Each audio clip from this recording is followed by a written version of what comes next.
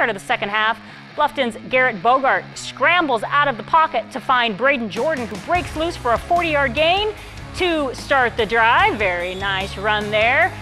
Taken down by number 9.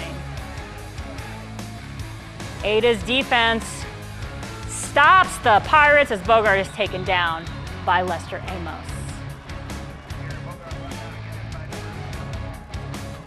Next, Pirate possession. Bogart would keep it, gains a lot of yards as he's taken hard out of bounds hard out of bounds inside the 10. Yeah, he kind of went up against that fence.